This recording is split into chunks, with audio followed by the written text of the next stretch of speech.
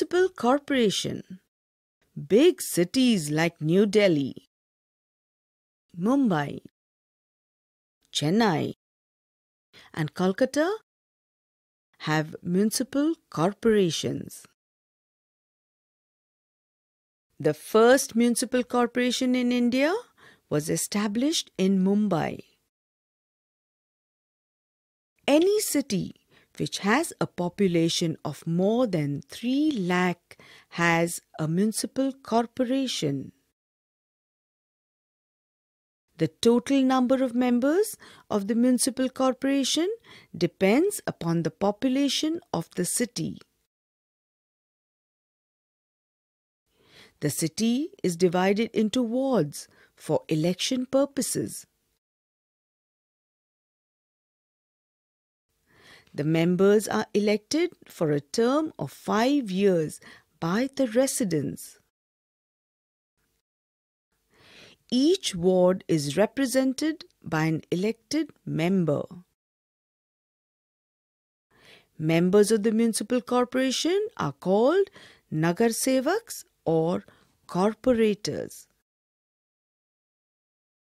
The corporators elect the mayor and the deputy mayor from amongst themselves.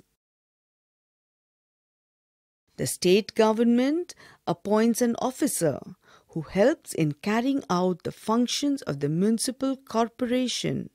He is called a municipal commissioner. The municipal corporation carries out the same functions as the municipal council.